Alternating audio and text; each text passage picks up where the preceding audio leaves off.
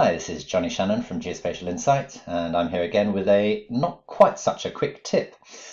This time we'll be having a look at how we can get data into Hexagon's M.App Enterprise suite of software, and how we can produce a dashboard that a user can interrogate, slice and dice the data, and get useful information from it.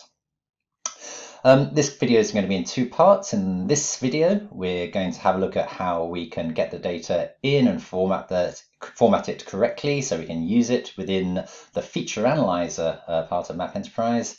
And in the second video, I'm going to show how we can style and produce useful widgets within the dashboard. The data we're going to be using is this. It's the Renewable Energy Planning Database. It's freely available. We've used it before. It's an interesting data set showing the renewables infrastructure within the United Kingdom.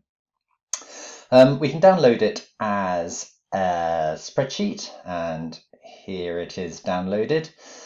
We need to do a little bit of work on it first to clear out data that we're not really interested in, make it a reasonable size. And also we have to format the column headings, which will become the fields for the attributes. Make sure there's no gaps, make sure it's all lowercase, because this is going into a Postgres database. And Postgres does not like gaps or uppercase or mixed case or brackets or anything like that. So there's a little bit of cleaning that we can do in Excel to that, and then we can turn it into a CSV and then convert that to a shapefile in Imagine. And yeah, so now we've got a database which is looking good. It's got all the attributes that we want in it. Crucially, it's got the X and Y values for the OSGB coordinates. And so, yeah, we can convert this to a shapefile, and then that's good to go into the Postgres database. You can upload it using the method of your choice, use PostGIS. And then once it's in, we can have a look at that in the M.App Enterprise software itself. So we use M.App Enterprise on Google Cloud. It runs on your own server if you want to, or on Azure or AWS, whatever you like.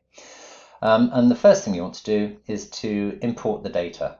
And so we go to Vector Data and create New, and we can connect to the database we want to use.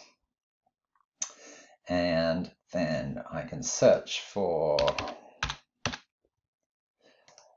the data set that we want to use. That's fine as a name. You can change the name if you want. We'll put caching on because it's not going to be changing.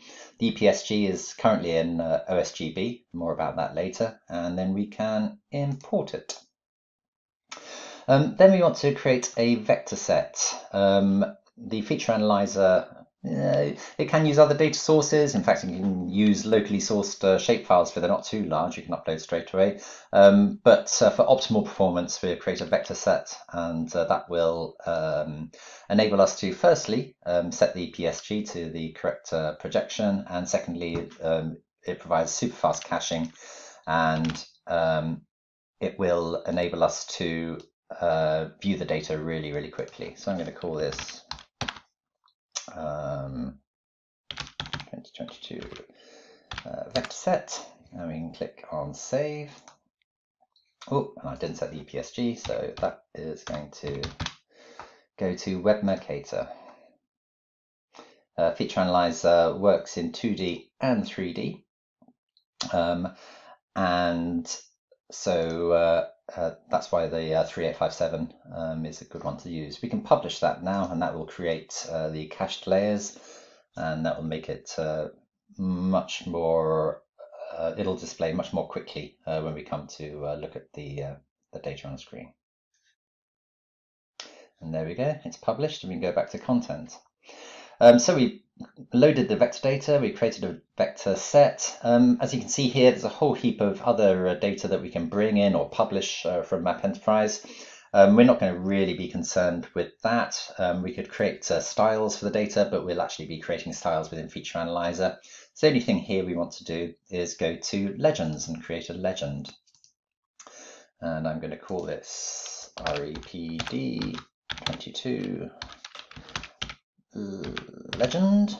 and then we can drag and drop the data sets that we want in here. And I'm just going to do 2, which is the, need to go to the vector sets and go to the RIPD vector set, and we go back to data sets. Then we can add in OpenStreetMap as a base layer as well. And in fact, we can tell it that that's the base layer. That's good. And then we click on save. And then we want to create a map view. Feature Analyzer changed relatively recently, and now it's using the Luciad technology for Feature Analyzer, which makes it a lot more customizable. But in order for the Feature Analyzer to work, we need a map view. So we'll create a new map view there. We'll call it 2022. We'll have it, that's 3857. And we'll add in our legend as well. Click apply, click the preview on, and then we can set the bounds from the set that we want to use. That's good to see as well. Just a quick check that all the points have come in there. Don't worry, they look quite blobby, but we'll be styling those later. And then we can select save for that. And then we can publish that map view as well. This will take another couple of seconds to do. Let's do it quick. And we can see at the top here, we've got different flavors of Map Enterprise apps that we can use, desktop, mobile.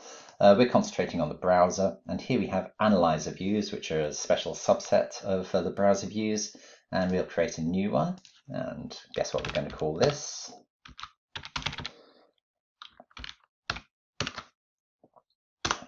There we go. And then we can click on the button there to actually launch the Feature Analyzer. And this is where we can specify the map view that we want to use, which is going to be there.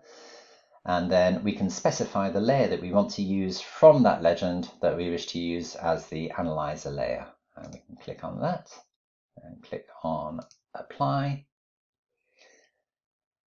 And then that brings it all into the Feature Analyzer view. Click on that and click on save. View is saved successfully.